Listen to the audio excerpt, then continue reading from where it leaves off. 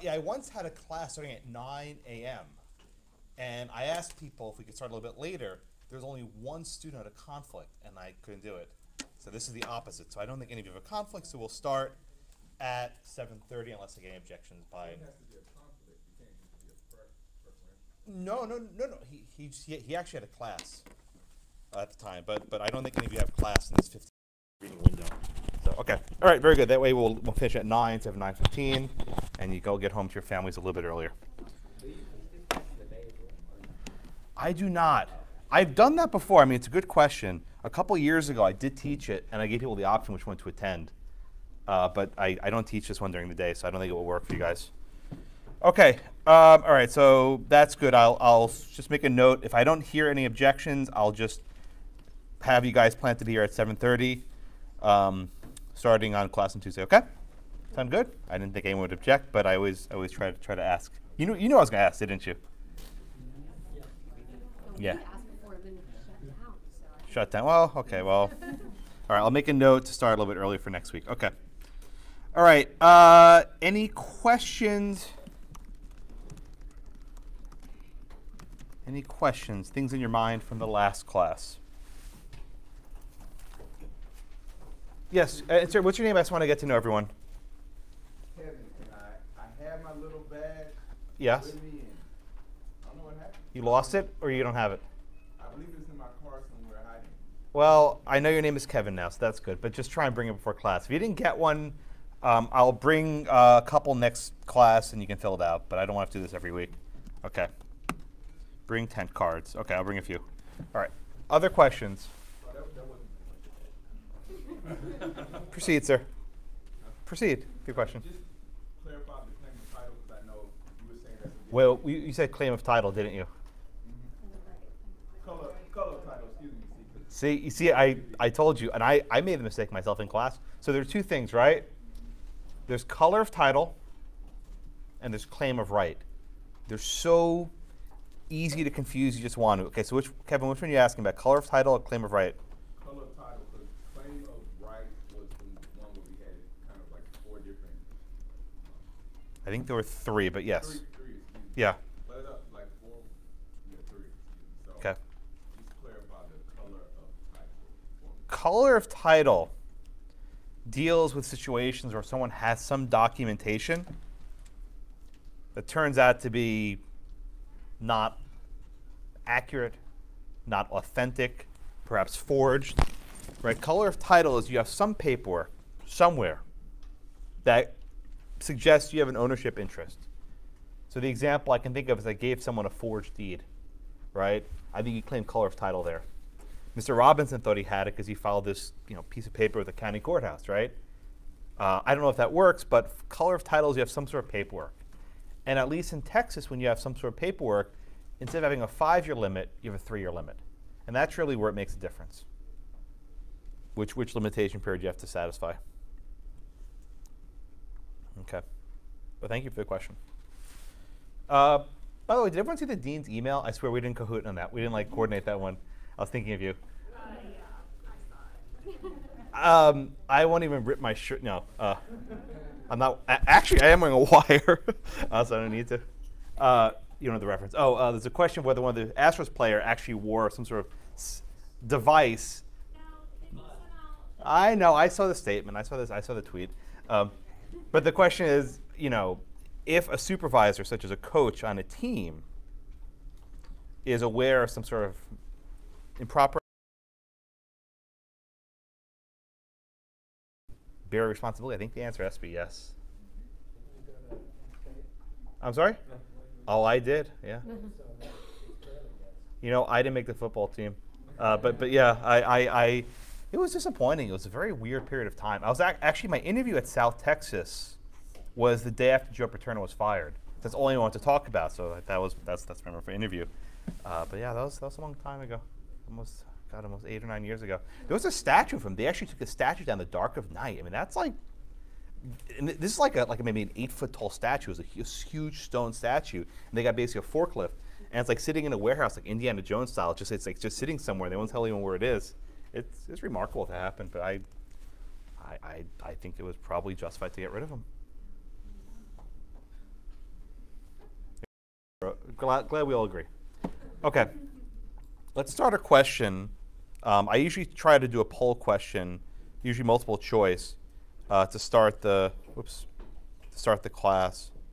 Can I get this on one screen? Here we go. Okay. Okay, so this is your question, and this might take you a minute or so to think about. There are two contiguous lots. Just, contiguous means next to each other. They touch each other, right? Lots 1 and 2 are owned by X and Y, respectively. X and Y are not in possession, meaning they're not on the property.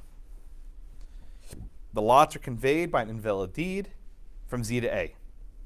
So, Kevin, to your question, an invalid deed would be evidence of color of title. Okay? So both lots conveyed from Z to A. Okay? A enters lot 1 and occupies in the usual manner for the period required by the statute of limitations. Subsequently, A sues X and Y to quiet title as to lots 1 and 2. So your question is, which of the following are true? You hate these ones, don't you? Right? A owns lot 1. A owns lot 2. All of the above. None of the above. And I'll take some time to put an answer in, please. If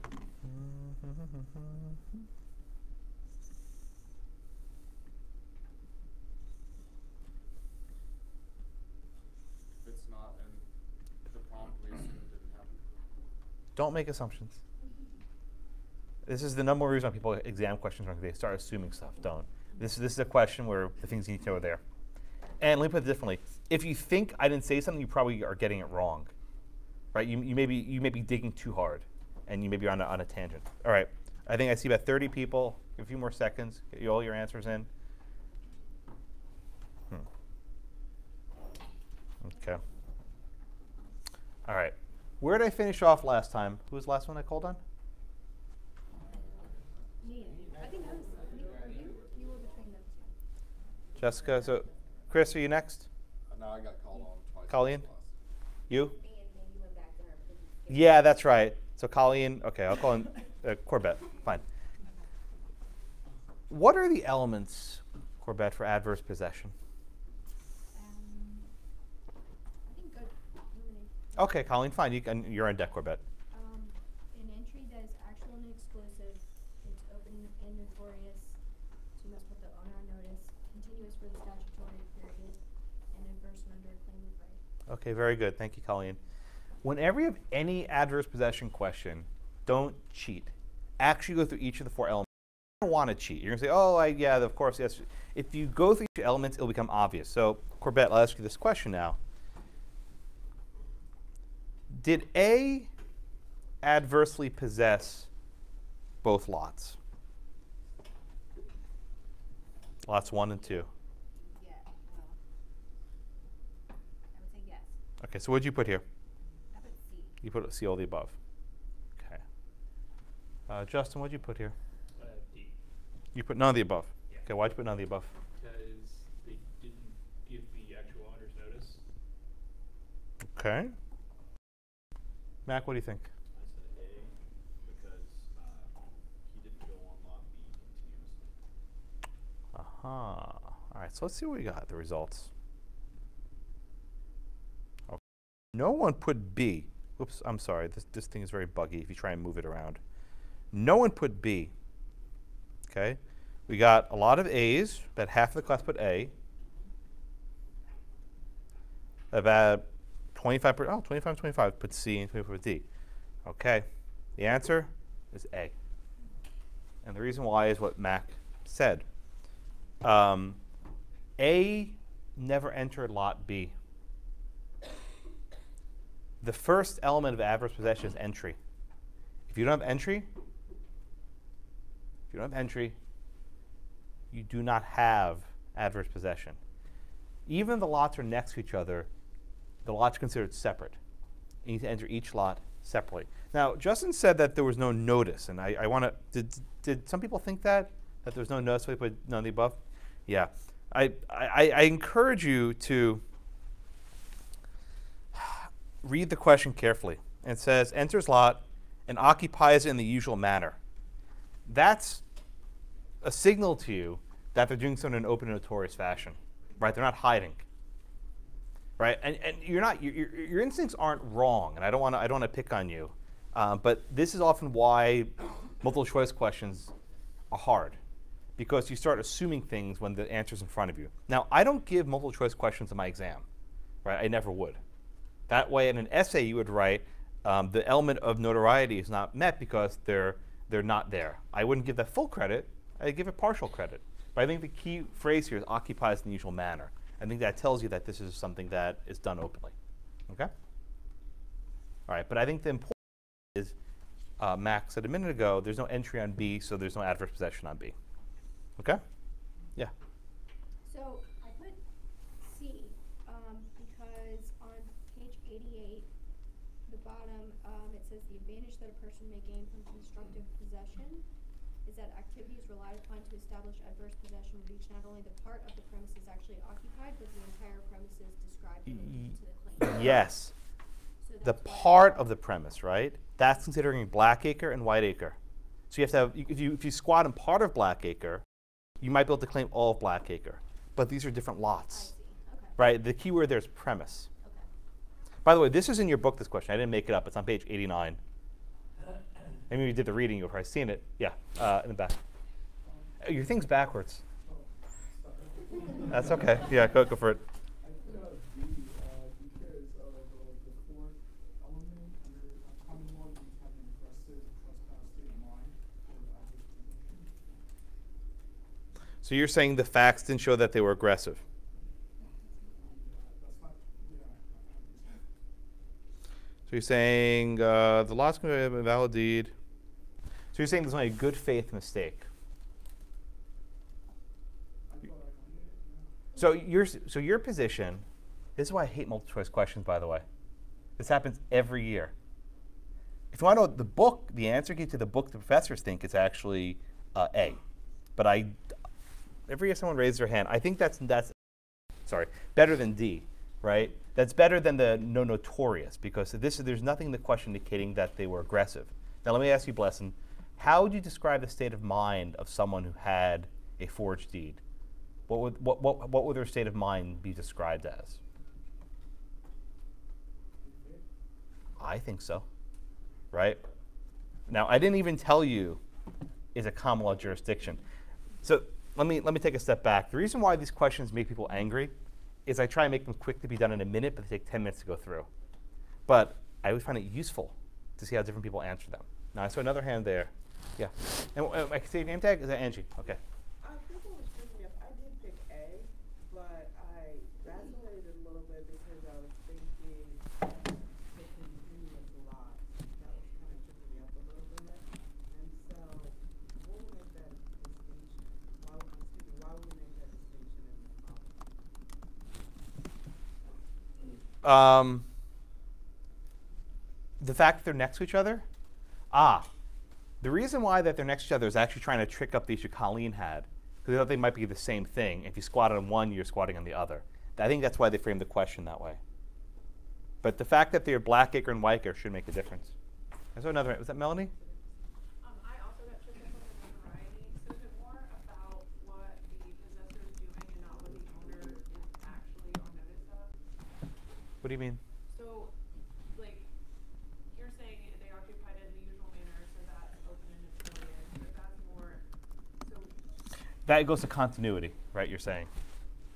oh, Well, so let me put it this way.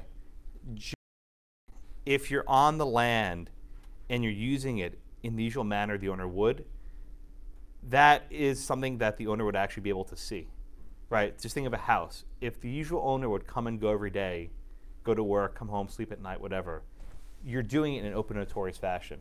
People don't usually live in their land in a secret, cryptic fashion, hiding, right? the If you, owner doesn't need to have actual notice. I want to answer your question precisely. It's not about whether the owner actually gets notice. It's whether the squatter lives there in a manner that would put the owner on notice, right? Now, maybe the owner is completely oblivious and doesn't pay attention to what he should, but so long as the squatter exists in the manner that he should, then I think it's okay. Yeah, Mike, and then Aunt Malin next. You asked the question yesterday, and you never answered it. Uh-oh. You made us answer it. Uh-oh. I mean, What was the question? I don't remember. I just don't like this law. The adverse possession law? Yeah, just kind of really crap. Crap? Yeah. No. You use big words. You gotta. It just seems. We don't use those words to describe things. It seems like it's just like legalized theft.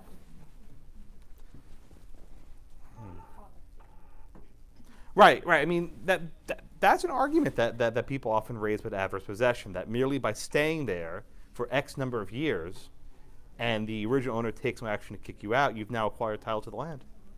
Yeah. You're asking my opinion? I try not to give my opinion. It actually frustrates students. Really, it does. But I try not to. Okay, thanks. I try not to. I occasionally do. I probably will slip, but you know, I go back and forth. I think there are pros and cons to this one. I don't think it's an open and shut one. Malin? In con law, I might give a little more opinionated, but in this class, I can keep, I think, neutral enough. Yeah, go on. Yesterday, we talked, and I think I asked somebody else about what if somebody lives outside state and they just have the property, they pay the taxes and everything. Never but show up. They live outside the state. Yeah. So somebody comes and closes the land, fence it. Well, look, let me ask you a general question, though. If you're living out of the state and someone breaks into your property, would you ever know about it? Yes, but it can be more than 10 years. Right, so I think what the law would say is if you have a property and you can't be bothered to check on it once in a decade, then tough luck. Yeah. I think that's what you may not like adverse possession at all, but if you really own a piece of property and you don't even have any knowledge about what's going on there for a decade, I mean. Now imagine if you have, like, I had a professor who had 100 acres in Waco, and somebody goes and is squatting one of the acres. It is a lie that you're going to. Yeah, and that's the harsh one, right? You have a guy who sort of squats in a corner, right? Now, the constructive possession, I didn't go into that. It's in the notes. You don't always get all 100. You might get part of it. But yeah, we have a huge plot of land. You have a bigger obligation to make sure people aren't living on it. Fair point. I agree with you. I don't like it.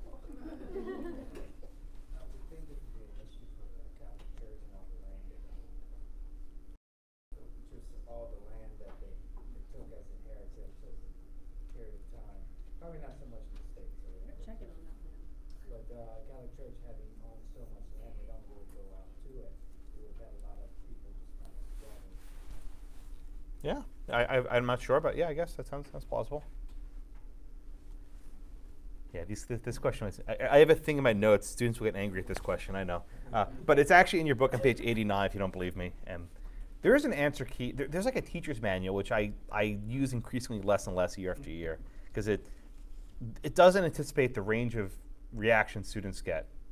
Actually, so your editor, the Strahilowitz, the guy on the bottom, I had lunch with him last year in Chicago, and I was telling him all the stuff I didn't like about the book. He's like, okay, thanks, Josh. But it's okay. I do. I complain. I pass. There's this. You have this book of future interest, right? You know that diagram? Remember that awful diagram with A, B, C, and D? There's an error in it, right? The way they label vertical privity on both sides is wrong. Only one side should be vertical privity. And it's like, oh, we never realized that. So there's stuff in there that I don't like. But it's the reason why I use this book. It's the least worst book. The other books are worse, and I don't mean to offend other professors who edit the books, but this is the least I've ever seen. So I use it. I'm sorry. Okay. And there's a new edition coming out like in a year or two. It's going to make it even worse. It always happens. So at least you got it in without buying a brand new one. Okay. Let's start stuff today. Let's talk about tacking for a minute. Tacking. Was it Caitlin? Okay, Caitlin. Caitlin, what is tacking?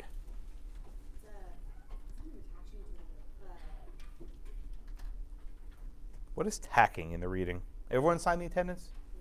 Yeah? Okay. What is tacking? Not tacky, tacking. Yeah, it's like you're attaching to, but. But how is it used in the reading? It was talking about contract, review of contract, right? You're in the ballpark. Malin, what's tacking? So I think that it is when two individuals squatting their land, Uh-huh. and then one of the individuals stays in the land for a portion of the time, and Good. then the other are more individuals who stay in the land for the rest. Okay. Very good. Thank you.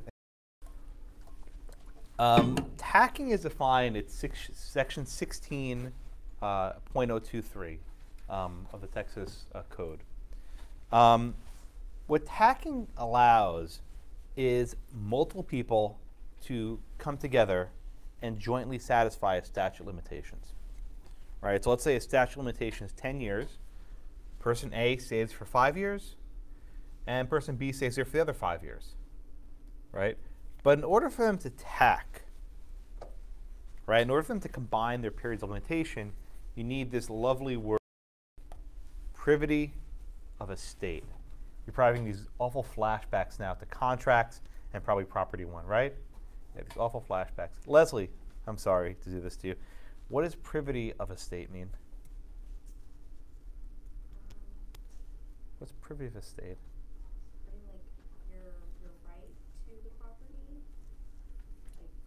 What does privity of estate? What's privity? Just make it simpler.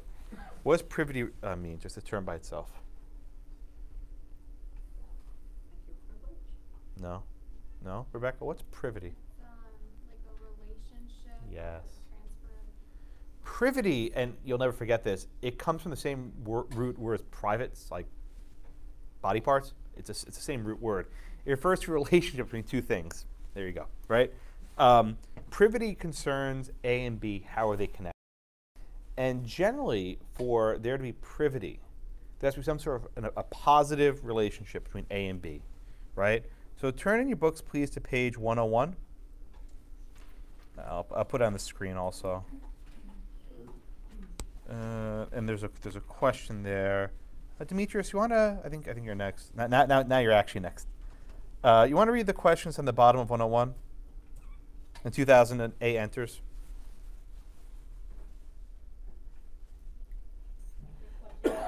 It's just labeled number 1. It says in 2000, A enters. In 2008, he stood adversely upon the secretary owned by O. Okay. 2007, B tells A, get out of here. I'm taking over.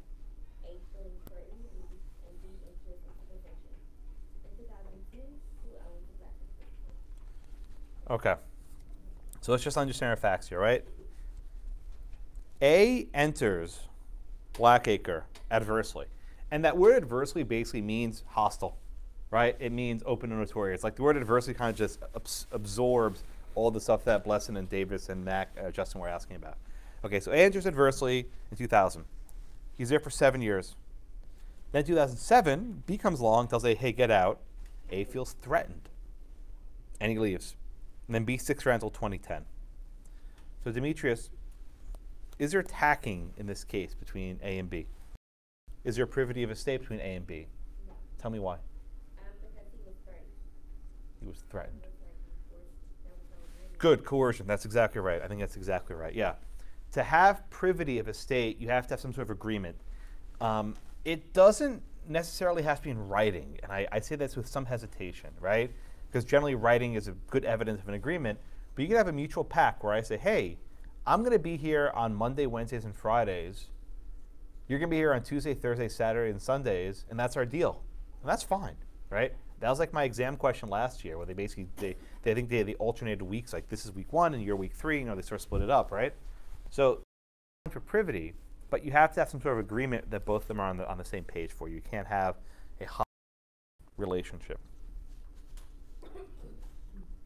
Okay? Everyone with me? All right, Alexis, you want to read question number 2? It's a little bit further down.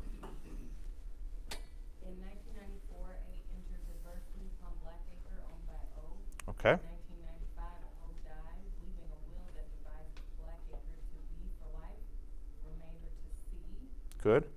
In 2010, B dies without ever having entered upon Blackacre. Who owns Blackacre? Okay, so again, in 94, A enters adversely, which when they say enters adversely, that just absorbs all the adverse possession elements. O dies in 95, right? So Alexis, let me ask this question, please. When O dies, does that stop the clock, the 10-year clock that's ticking? Yes.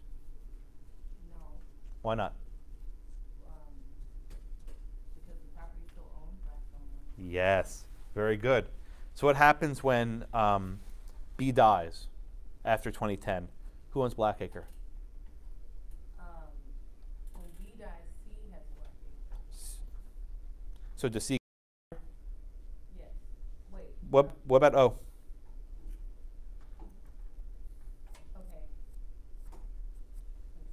Okay, so you said when B dies. When B dies, who owns Blackacre? Oh, without ever having entered Blackacre. Oh, so, right? Oh, no, O's dead. O's alive. I mean, I'm sorry, O's alive. A is still on the land. Oh, and it's been like 50 years or something, whatever the math is. So, then A. She said 15. Yeah. Oh, 15. So A, as long as, since the adverse possession elements are met, then A could own Blackacre. Okay, that's right. A owns it. A death or a conveyance doesn't alter the calculus, right? Think of it this way. If you're O and you know there's a squatter, during the entirety of your life, you have an obligation to kick the person out, right? B has a life estate. When B has a life estate, he has an obligation to kick out squatters. He fails to, it's his problem. Indeed, C has a remainder. I think even C would have an interest to evict the squatter, because if B is lazy, C may never get her remainder. So in this case, A wins. A gets it. Everyone okay with that question? Yes, go ahead.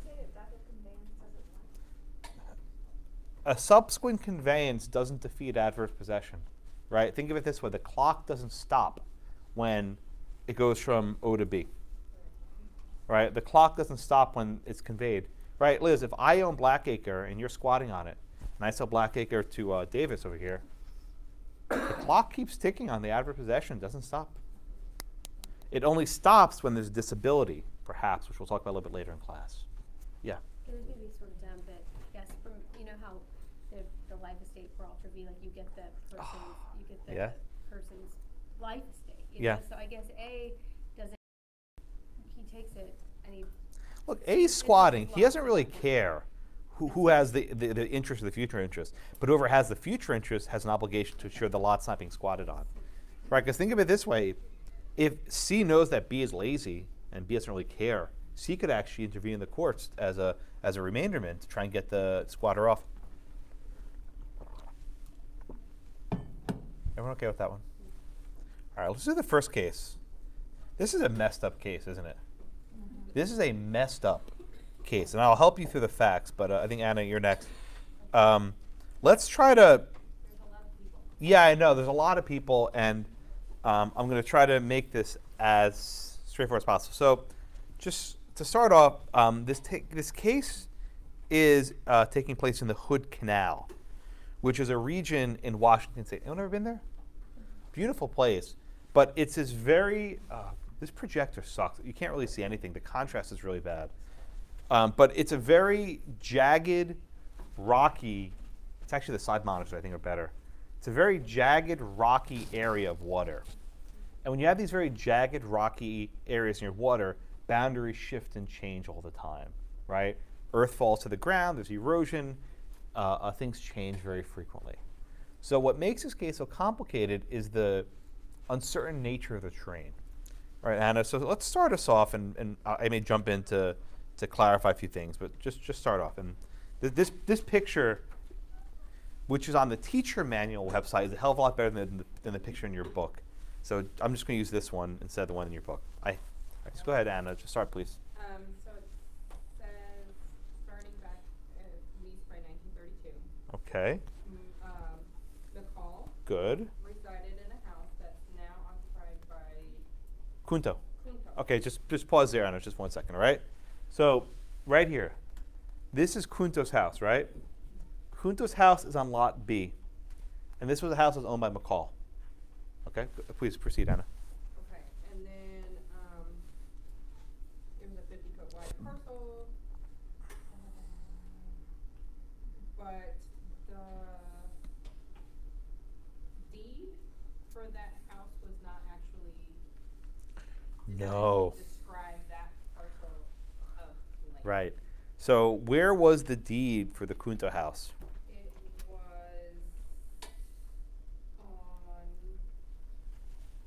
the was it the Millers? I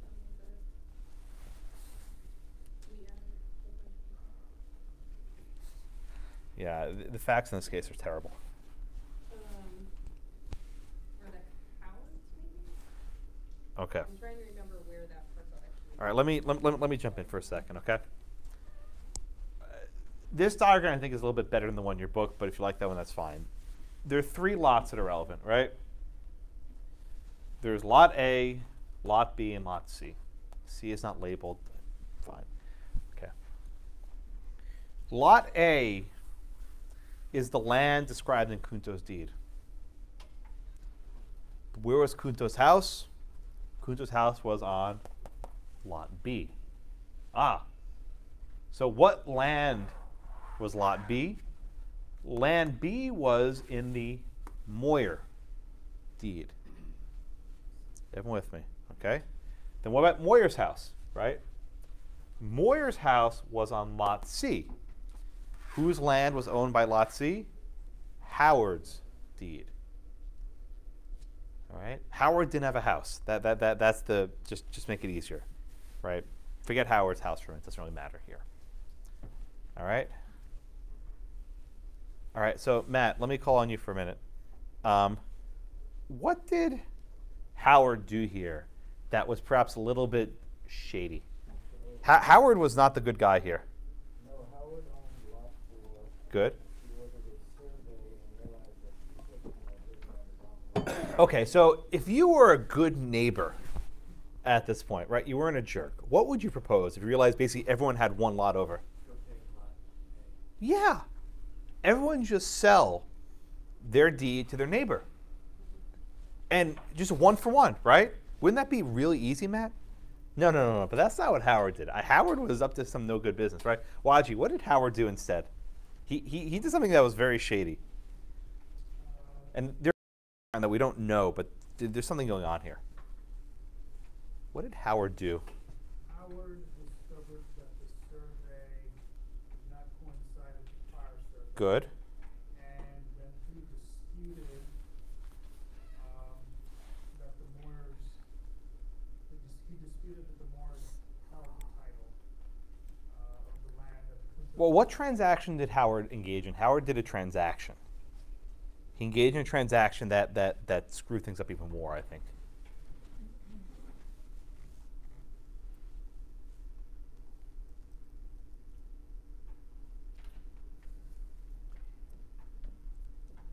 I'm not gonna guess, I don't know. Allah? The title from the Moyers. So he switched, right? He switched. So again, the Howard had the land owned by the Moyers, right? So basically, the Howard sold to Moyers the land that the Moyers' house was on. So Moyers good, right? Moyers now held the land where his house was. So Moyer's happy, right? He's good. But what did Howard get in exchange? B. Howard received the deed to the land where Kunto's house is. Dude wanted to take Kunto's house.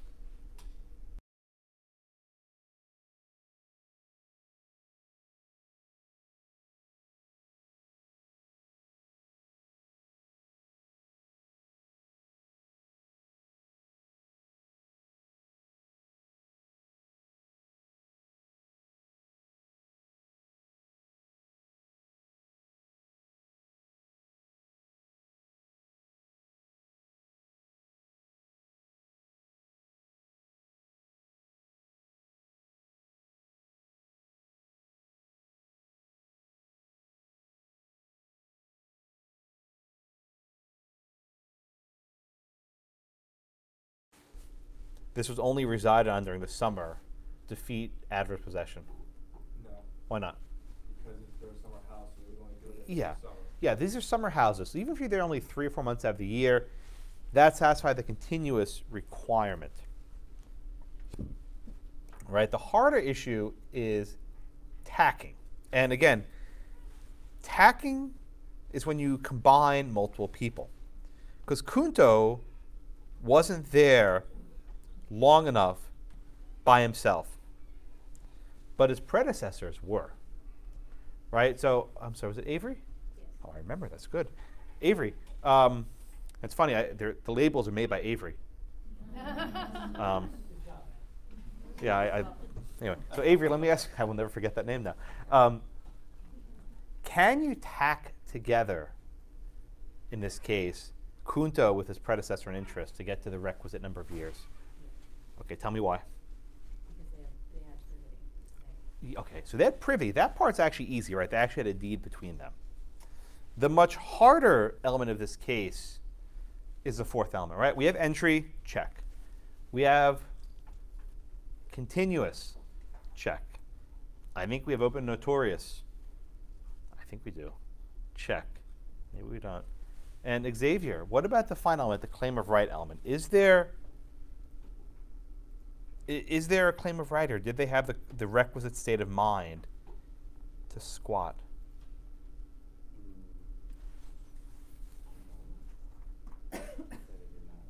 Why do you say that?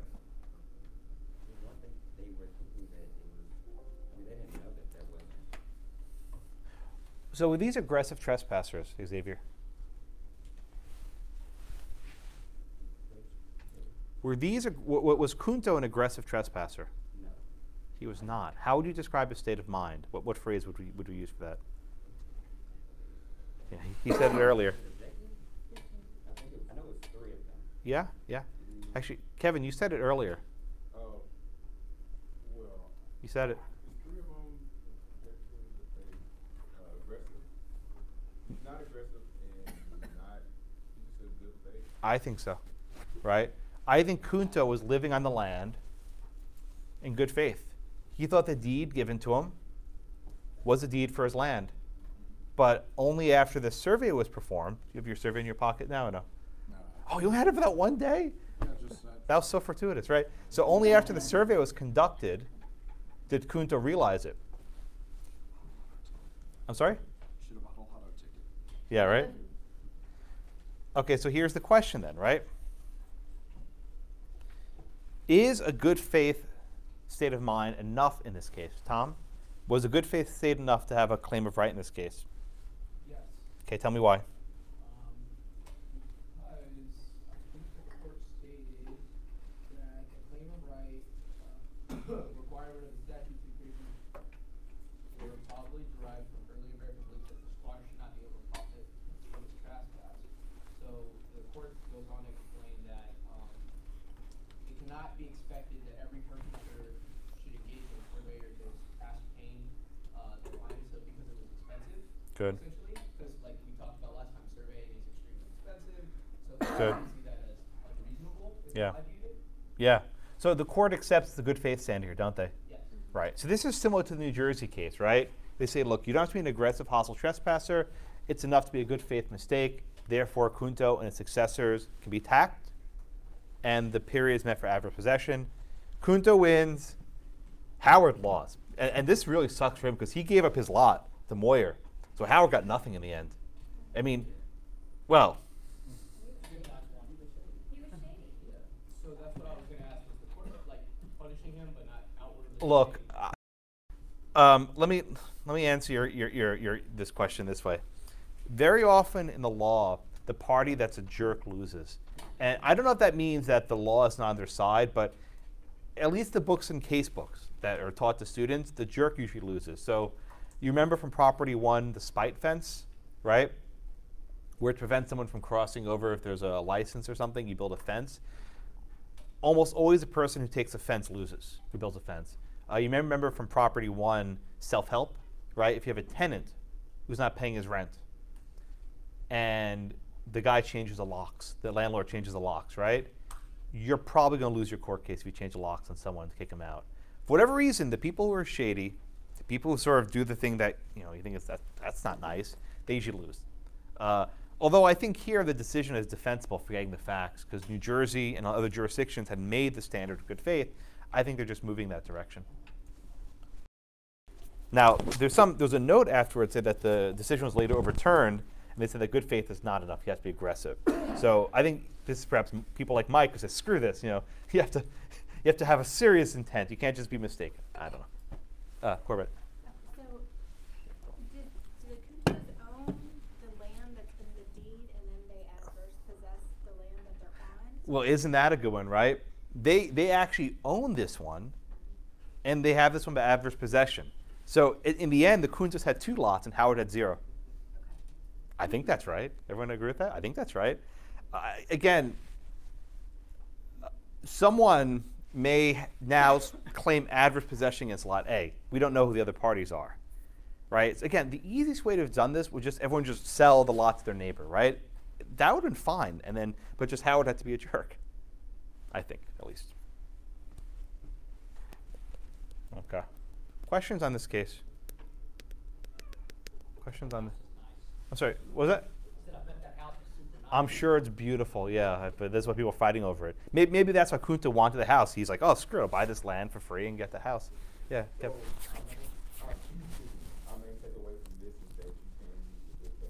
The modern trend, right? The modern trend is good faith. The common law standard remains one of hostile, aggressive trespasser. And again, for those of you who want to be in Texas, the aggressive trespass, blah. Texas uses the aggressive standard. But at least some of these other states are modern. Just curious, how many of you plan to take the Texas bar? Oh, almost all of you, okay. You're aware of the UBE, they're telling you what's going on there? Yeah, so you're under the UBE, you're not going to take the old Texas bar, but it's one of these wrinkles that 90-something% of our students will be taking the Texas bar, we'll be practicing in Texas, but I think there's going to be a lack of knowledge about what Texas law is because people don't want to take Texas classes anymore because it's not tested. So I worry about that, I do. Right, if you're not taking the Texas bar, maybe you won't take Texas pretrial or Texas appellate, right? You just won't take it because you don't have to. I think about these things. So I try to give it to you when I can, at least as one else. We have a guy coming to school tomorrow from Barbary who's going to be talking to the faculty about the UBE and different things that we can do. So I'll report back some things he tells us. Every 1L class is like a 30-minute block. So there's a block for contracts and a 30-minute block for torts. So I have like a 30-minute meeting with the guy tomorrow talking about property. So anything I'll report back. I see people with their Barbary books around. I don't know. Okay. Anything else in number 1?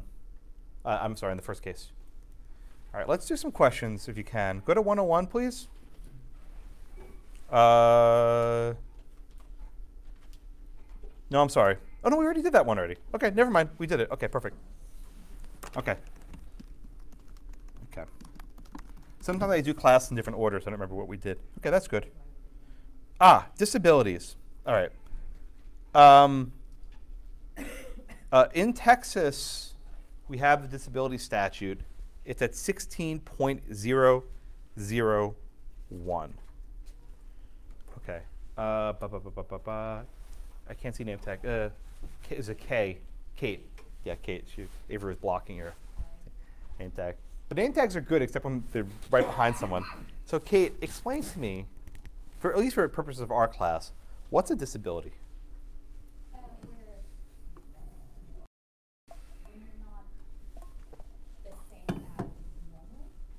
Okay. Well, what's the legal effect of a person having a disability for our class?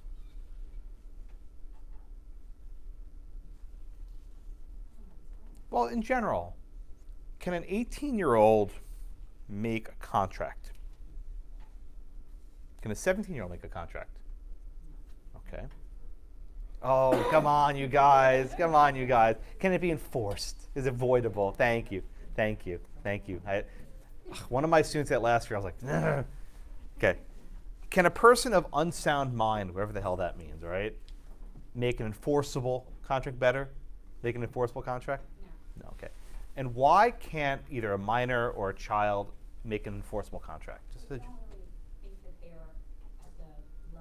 They lack capacity, right? I think that's the word we would use. right? We assume that children, minors, and people who have certain mental situations can't enforceable contracts. And it works the same way in property, right? They can't convey property. But what happens if a person who's a minor owns Blackacre? It happens, right? Children can own property. There's nothing that says you have to be 18 to own property. You can inherit it or otherwise.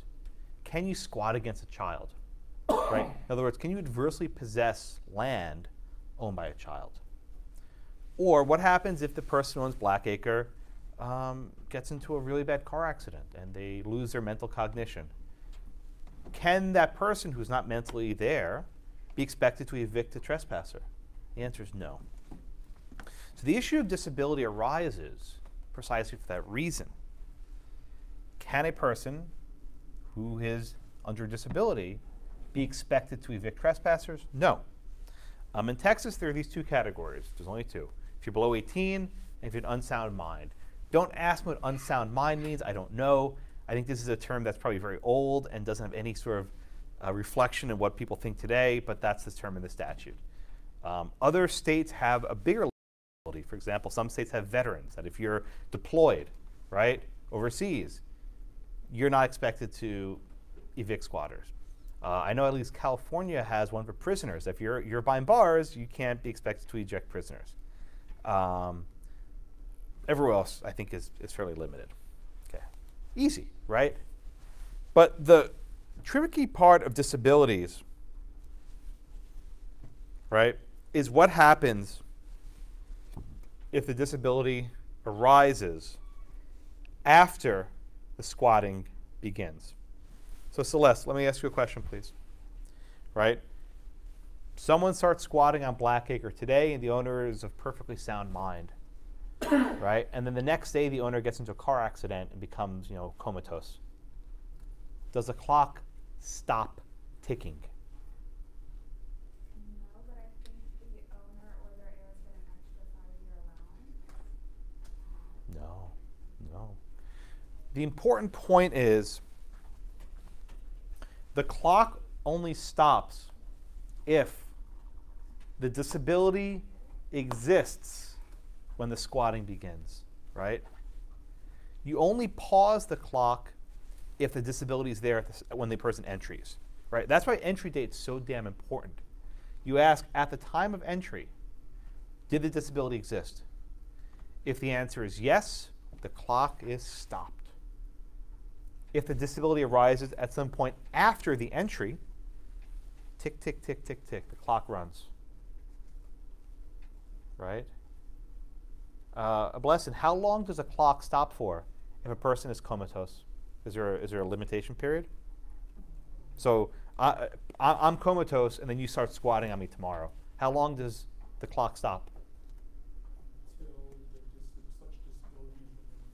Which basically means forever, right? In other words, if you're squatting at someone in like a persistent vegetative state, you're squatting forever. The clock never starts ticking, right? The important point, and this up every year, is if the disability is present at the outset, the clock doesn't start. If the disability comes later, the clock. Everyone understand what I just said? Okay, so that's paragraph B. Actually, it's paragraph D, I'm sorry. Paragraph D. A disability that arises after the period does not suspend the running of the period. I think that's pretty straightforward. But people get this confused. Designated. The harder one is paragraph C. Can you combine two different types of disabilities to tack them together? Okay, let me give you a question, a hypothetical, right? You start squatting on a minor when he's 15 years old. And on his 17th birthday, he gets into a car accident and becomes comatose. When does your clock start running?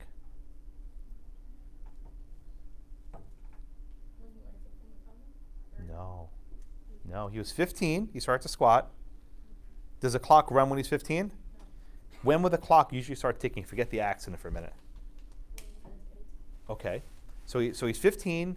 You start squatting on him. Gets into a car accident, and is a coma for the rest of his life. When does the clock start ticking?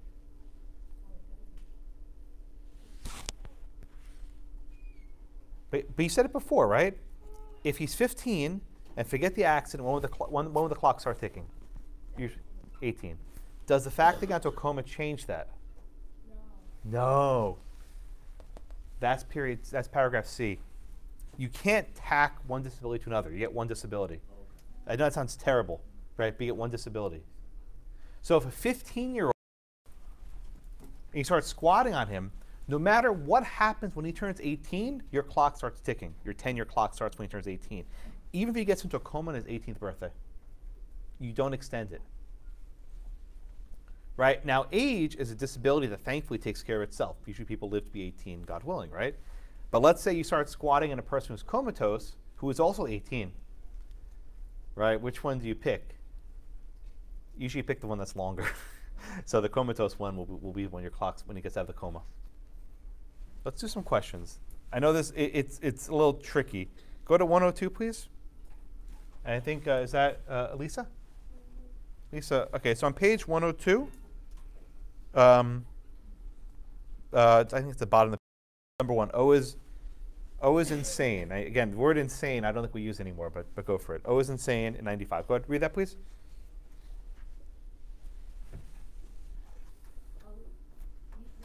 Oh, actually, you know what? Let me just read from the paragraph before.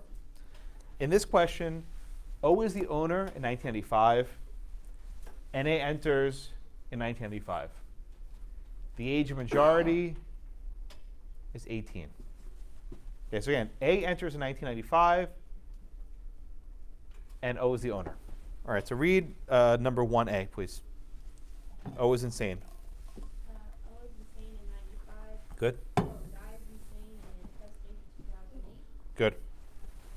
O's heir age is under no disability in 2008. Okay, so let's start this question one at a time. O is insane in 1995, and A is squatting there, Lisa. Does the clock start ticking?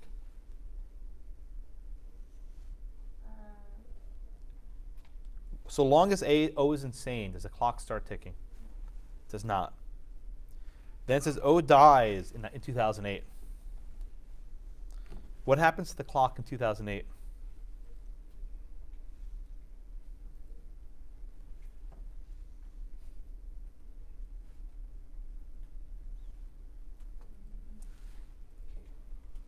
You start ticking the clock for adverse possession in this case. My brain is like mush right now. I don't. True? I don't know, whatever 6 plus 2. It's doing the 6. Who's the 6? What are you talking about? 6-year-old, I'm being. No, we're doing A here.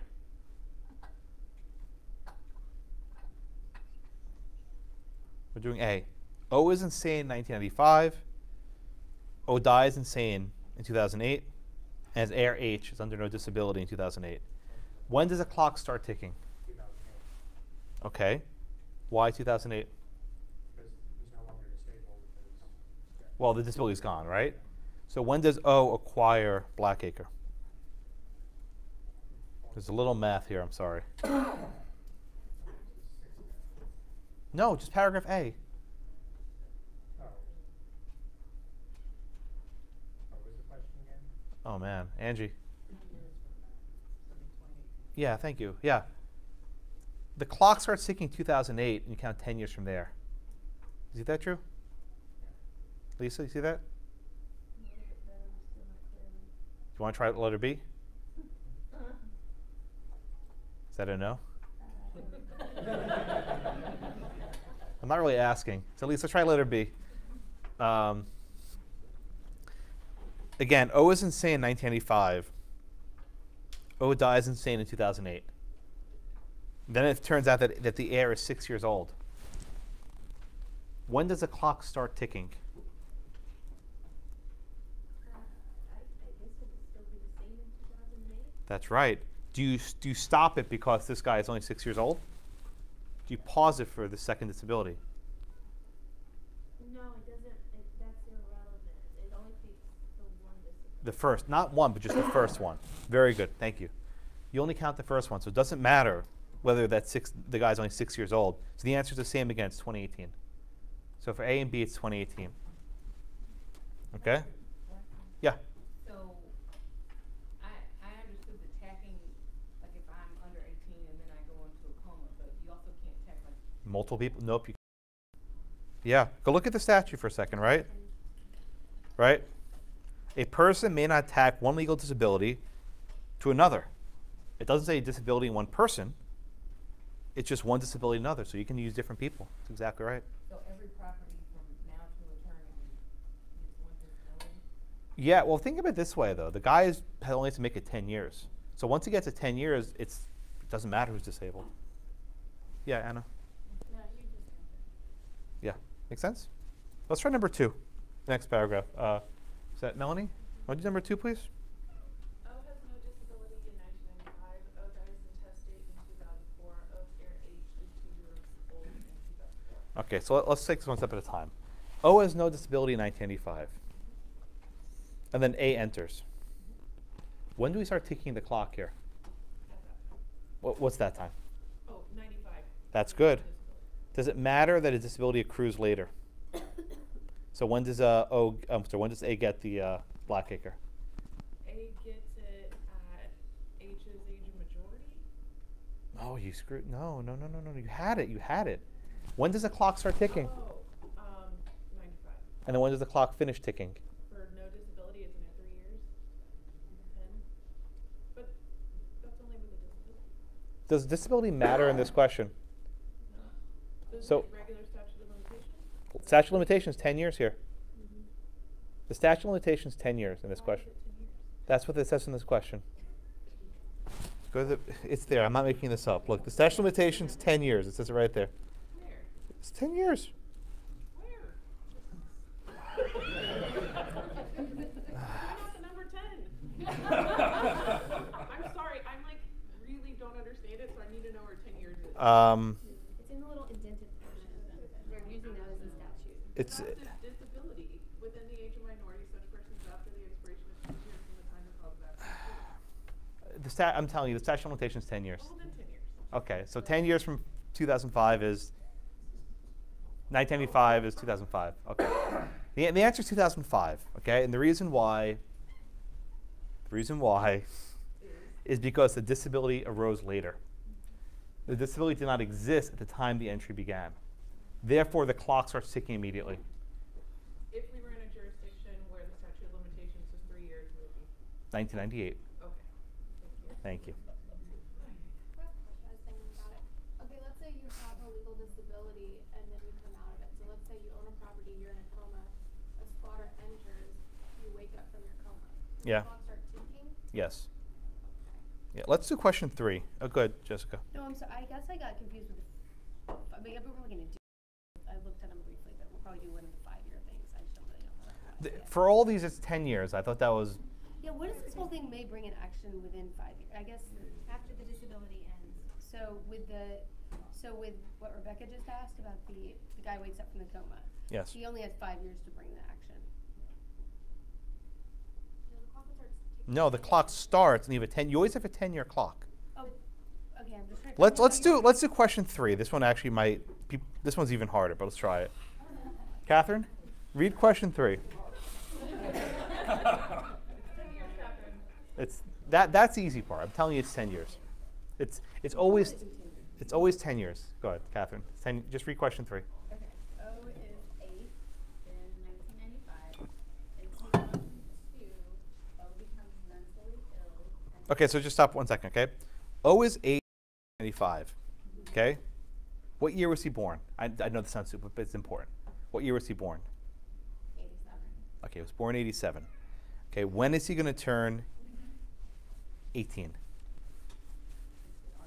Okay, very good. Okay, so he's born in 87. He will turn 18 in 2005. Okay. Okay, so keep reading. Good. In 2002, he becomes mentally ill Good.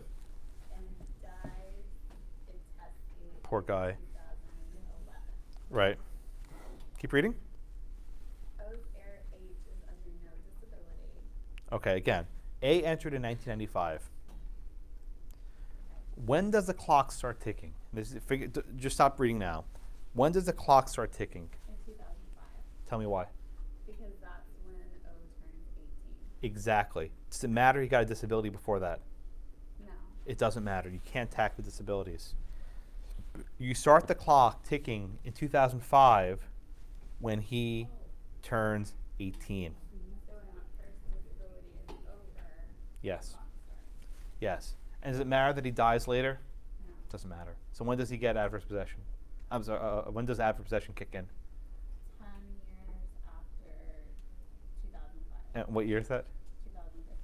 2015, that's the answer. Exactly. Thank you, Catherine. Right? In theory, O's parents or guardians can bring a suit to eject, but they fail to. Right? In fact, when you're a guardian, one of your duties is to be aware of any sort of property interest that may arise. So the important point here is the clock starts ticking when he turns 18, no matter what. It doesn't matter if he gets some sort of injury beforehand. Everyone see these? If you didn't get these, maybe just go back after class and go through these again. But you have to remember just two rules, and the statute spells them out very, very clearly. You cannot tack one disability to another. You get one disability. And a disability that arises after entry doesn't count. The clock keeps ticking. Let me put this to you in a very simple fashion. You never stop the clock from ticking, right? There's no pause. Someone asked about a pause. There's no pause. The clock keeps ticking. The only stoppage is at the start, at the entry. If at the entry there's disability, the clock stops. The clock may never restart if the person's always in a coma, but the clock will usually start when the person gets out of the disability. Okay, so just if you get confused, this is, I think, is a pretty good description of how this works. Yeah, Mac? What about concurrent disabilities? Like if they're both there at the...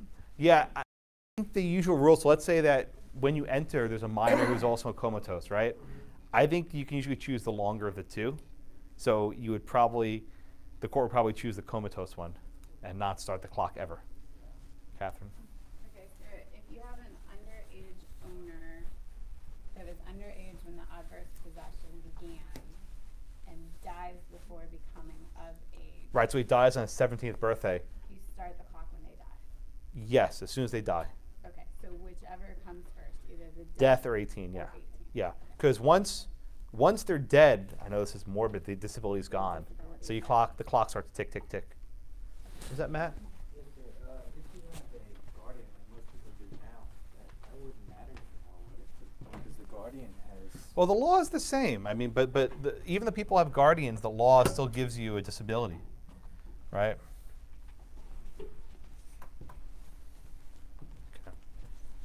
If you don't get those three, just go back on the YouTube and just watch this 15-minute section again and go through them again, because they're not obvious. And this usually takes me about 25 minutes to go through, which is about what it took right here. Okay.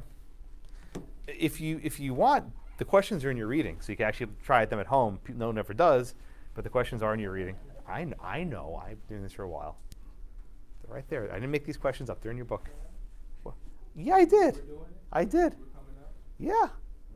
Would you upload the answer? Like the one who's over in class? I don't upload things. Okay. My upload is my voice. The videos has YouTube, but I don't upload stuff. Okay. This is my upload. Okay, everyone get the answers? Good. All right. There's a note about adverse possession against the government. Generally, you can't squat against the king, as they say. There's a fun example in Rockefeller Center. Everyone ever been there? 30 Rock? Right? There's actually a sidewalk right by the ice skating rink. And it's basically a private sidewalk. It's not owned by the city. And every year, it's usually a Sunday in July, they close off this little sidewalk. Why? To defeat any claims to adverse possession. Because someone somewhere may just go there every single day and walk across it and gain a prescriptive easement to it. So they basically block off access to this one little sidewalk one day a year to block off any adverse possession claims. Yeah, it's true. Yeah, happens. Okay. Any questions on that? It's in Rockefeller Center, right by the ice skating rink. Okay. Was that our note on possession against the government? No, I'm telling you something. It's not there. I'm telling you something. I'm uploading it to your minds. I'm giving it to you. Shh. One weekend if it's continuous? Yes, if you basically do it 365 days a year, because it's a sidewalk, and 1 week, I think it's like one Sunday a year they shut down the sidewalk for a day. All right, let's do the last case. I don't really think anybody would pay attention to it because the sidewalks are always shut down for one reason or another. True. But there was a guy who went to basically, I think, every episode of the Today Show for like a very long time. Remember this? Just Google it. There was a guy who went to the Today Show taping every single day for like 20 years. I can't remember his name, but like he was like famous, but he was always there every day. He loved it. I don't remember, but People are so weird. no, people have they have preferences. They're not weird. People like to do things. It made him really happy. He loved doing it, so he did it. No, I mean he wasn't trying to gain average possession. He just liked watching the Today Show being filmed. I don't know. Case number 2. Liz, let's talk about adverse possessions of chattels. By the way, anyone like art? Anyone like George O'Keeffe? Okay, I don't care about art, but this is not something. Wait till we get to. I really don't. Wait till we get to stuff on zoning and aesthetics. I just don't care. I don't like museums of art. I don't care. It's just never interested me. But anyway, here are this is George O'Keeffe. Her husband took this photograph. The husband referenced it. There was weird stuff going. Just Google it. There's weird stuff going there. All of her paintings resembled, say, privity. That's pretty good, actually. This is one called Cliffs, and this is one called Seaweed. Okay. All right. So, Liz, you want to give me the facts in O'Keeffe against Snyder? So he's claiming that Snyder who stole 3 of her pictures. Well, just give me the chronology. The sequencing here is actually pretty important. Okay, so she filed a complaint in 1976. Start much earlier. They were stolen from an art gallery in 1946. Okay. So just start at the very beginning. 46 is good, but what happens first? Do you want me to scroll? I'm sorry. Is this disturbing you? Okay, here. You'll. Is this better? Okay. Is that better? I'm gonna get a Title IX complaint. All right. So Liz, start in 46. That's fine. I'll bring it back later. 46.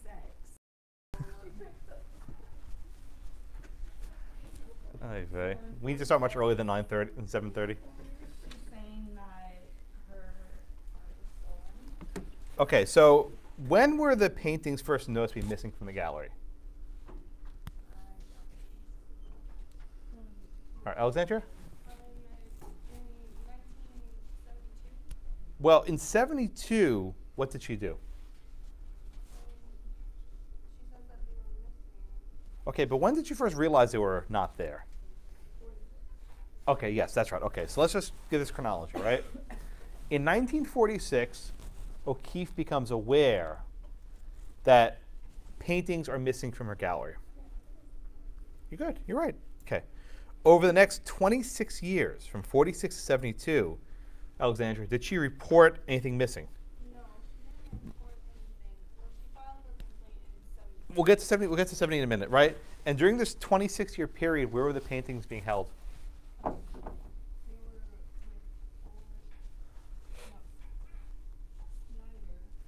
Snyder. No. Where were they being? Where were they hanging for 26 years? Frank. Very good. Thank you. So for 26 years, we're hanging in Frank's house. Finally, in 72, O'Keeffe reports them stolen with the Art Dealer Association of America. At this point, she was pretty famous, and she needed money, and she realized that these paintings were expensive and worth a lot of money, so she put out a report. And this is an Art Dealer Association, and the thinking is, if you tell the dealers that there's some goods that are stolen, and they see it at an auction somewhere, they'll flag it. Okay, Randall, what happens next? So then she learned the paintings were with Andrew Crispo, Good. On consignment from the Bernard Dannenberg Galleries. Okay. And then what happens next? Then she demands a return. Snyder refused, and the action was instituted for Replevin, yes, my favorite cause of action. She wants return of the pictures, right? Not damage. She wants the damn paintings themselves. All right. So the question in this case is, when does the clock start ticking, right? Now, generally with property, with real property, it's going to be obvious when a person's squatting, right? They're on the land, they're there, and they're living there. But chattels are different, right? Because generally chattels aren't out in public. They're hanging on a wall somewhere. Or imagine if it's a piece of jewelry sitting in a safe somewhere, right? Now, I know, Mike, you must have loved this holding of, didn't you?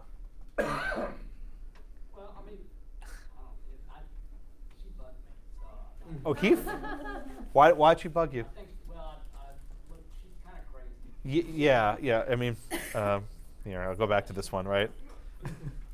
Well, why did it bug you, though? What did O'Keefe... Well, she 47, I believe, is when she actually realized in her husband's gallery, oh, I'm missing some paintings. And what'd she do about it? Nothing. Okay, and why'd she do nothing? They kind of hinted in the opinion. Well, I thought maybe, I know that she alerted the art. 30 years later. Yeah. But she didn't tell the police. No. So, But should she be punished? I mean, this is sort of the question for you. You know, should a person be punished for not trying to pursue their property rights for 3 decades, or just let it go? Yeah, that's a tough one.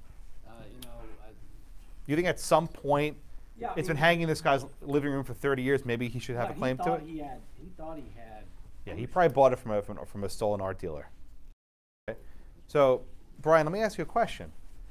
Under the common law, when would the clock start ticking, right? When would the clock, the limitation period start ticking the clock under common law rule? When she noticed it was missing, okay? And when was that? 46. So basically, what we're talking, like 1952 or something, right? Your period would have run out in the 50s. What does the New Court do here?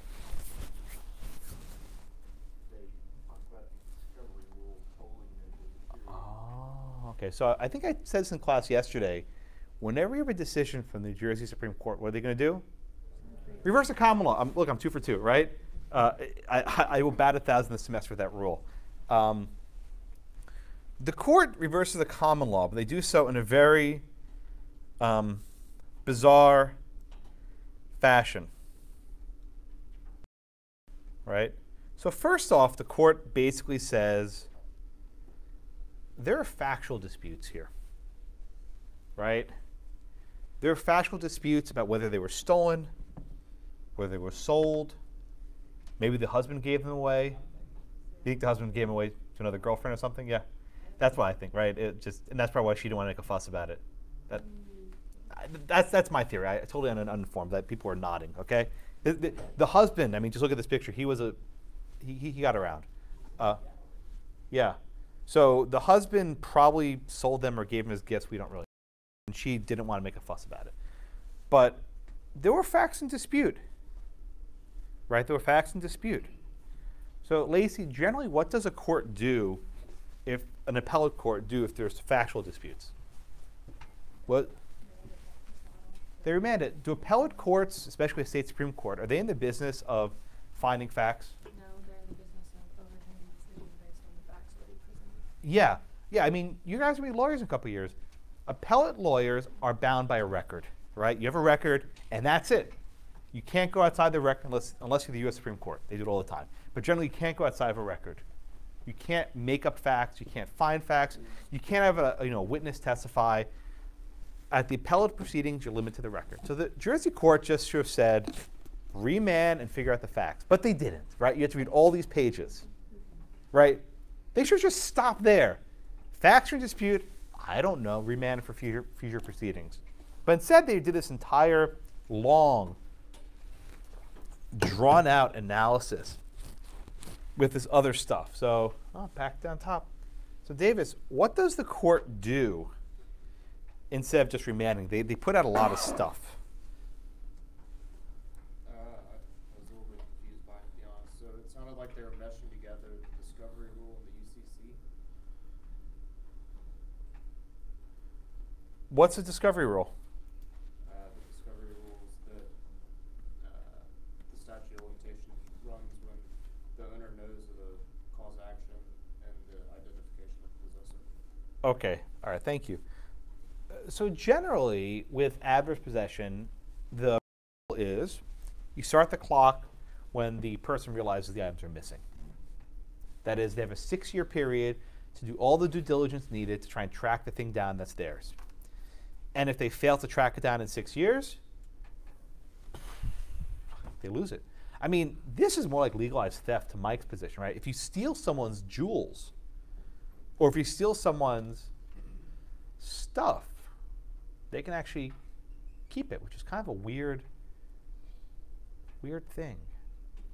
But the court here adopts a discovery rule, which says that the cause of action, that is, the clock doesn't start ticking until the injured party discovers or should have discovered the facts. Now, again, she knew it was missing, but she didn't know where it was. She didn't know it was hanging on the guy's wall somewhere. So New Jersey would basically say, you don't start the clock until she knows where it is. Right? She knows that's in some guy's gallery somewhere. Even though she took no action to investigate it for nearly 25 years. All right?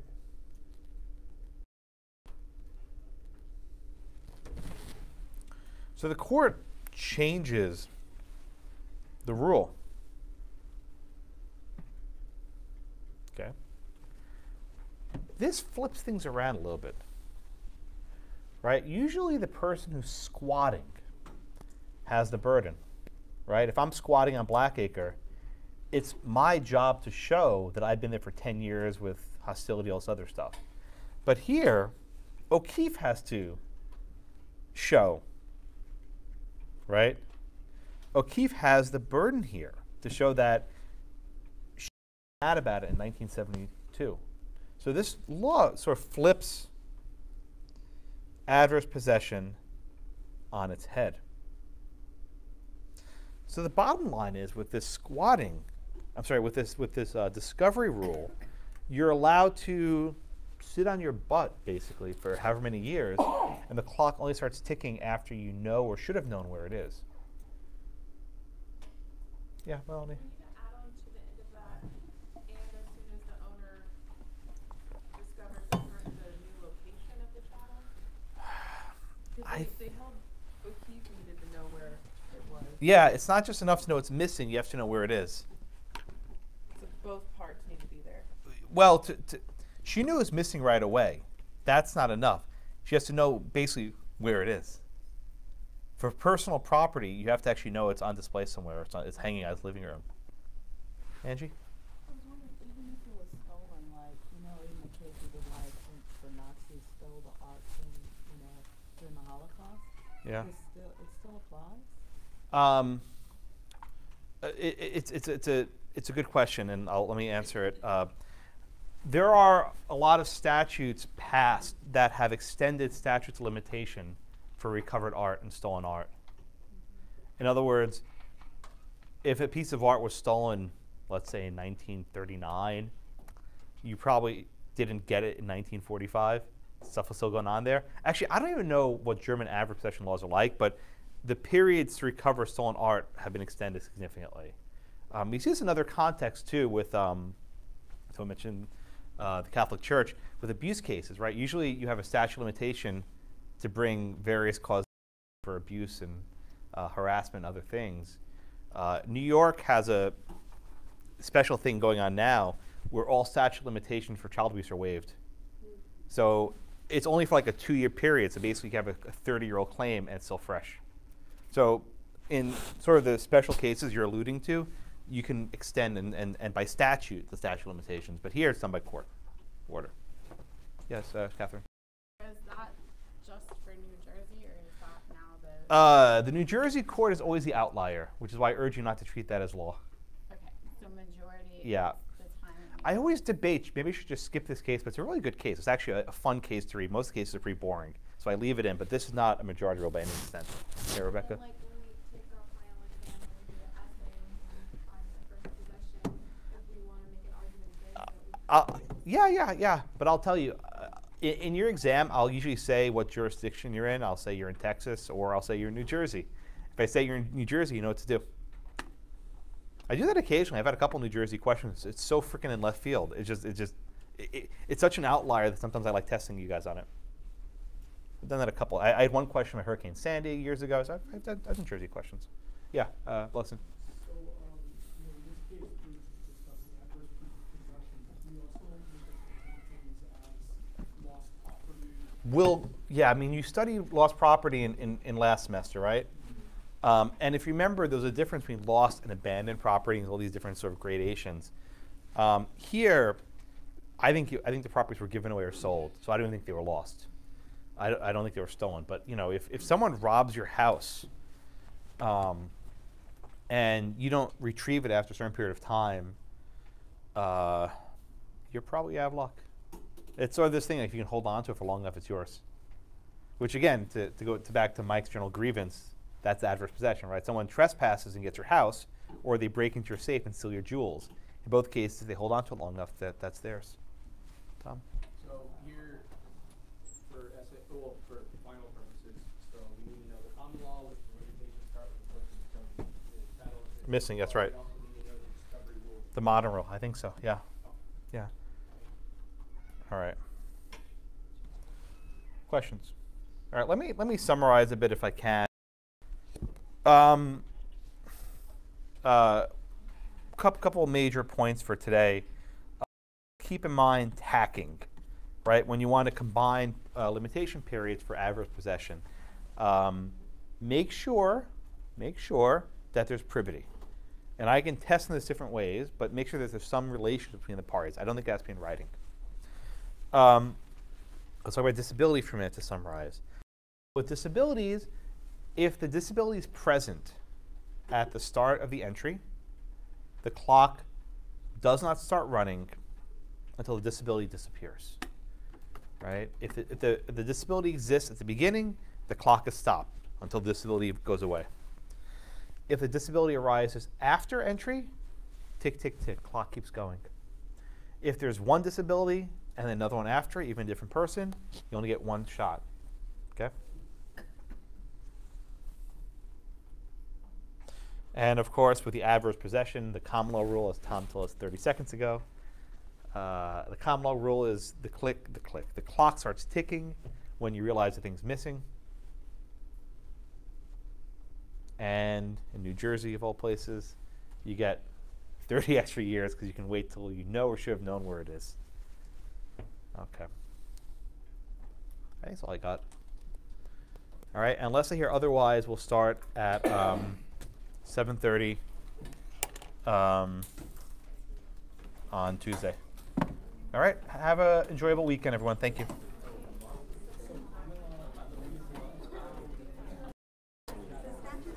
What? Do you want to come up? Yeah, I don't want to shout.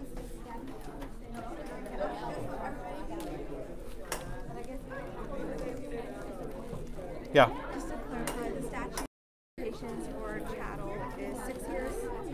Well, in New Jersey, it's going to vary in every jurisdiction. Okay, right. But the statute of limitations that